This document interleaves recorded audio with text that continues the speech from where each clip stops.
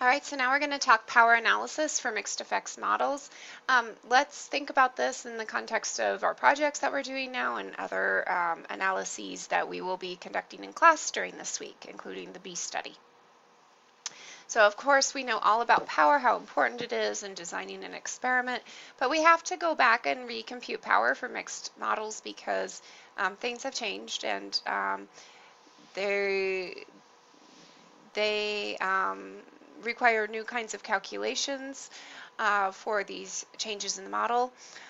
We're going to be computing power using the old school tests, and this works really good if we have balanced designs, but I'm also going to show you some exact tests or simulation-based tests that I really appreciate now with our new approaches for modeling this kind of data. So if we have pure random terms, those interaction terms, alpha, betas, where all those factors are random and we can assume that they are independent,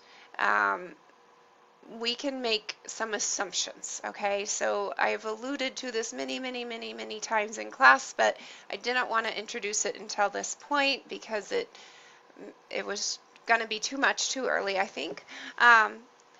The mixed terms where, say, A is fixed and B is random, we have some choices to make, some options, I guess you would say.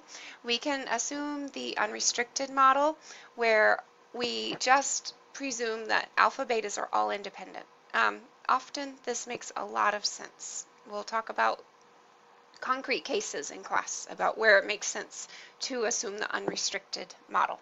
But then we also have our restricted model, where some of those elements of the interaction terms, the alpha betas, are going to add to 0 across any fixed subscript. In our case, let's see, A is fixed, so it would be the I subscript in this case. Otherwise would be independent. So that summing to 0 across a fixed subscript, of course, induces dependency among certain interaction terms, but the ones not involved in that particular sum would, of course, be or would be assumed otherwise independent. So this is what we're going to mean by restricted and unrestricted models from now on. This is a particular case that applies to mixed models. So sometimes when we use restrictions on our mixed models, this will induce some negative correlations among our random effects. We've actually seen this in place. I introduced the coding for this early on without telling you that the term that we were making a restriction about the model, but we can revisit that in class to make sure we understand what was happening there. When we assume restrictions on our model, we're essentially saying that the two random effects from the same mixed term are going to be negatively correlated if their subscripts corresponding to that the random factors or the random factor is the same, and otherwise they're independent. Okay, so sometimes this makes sense, sometimes it does not. The test usually defaults to our restricted assumptions, but again, we need to decide which is appropriate. It can be tricky, according to Gary, and I agree. This is one of the more esoteric modeling decisions you have to make, in my opinion.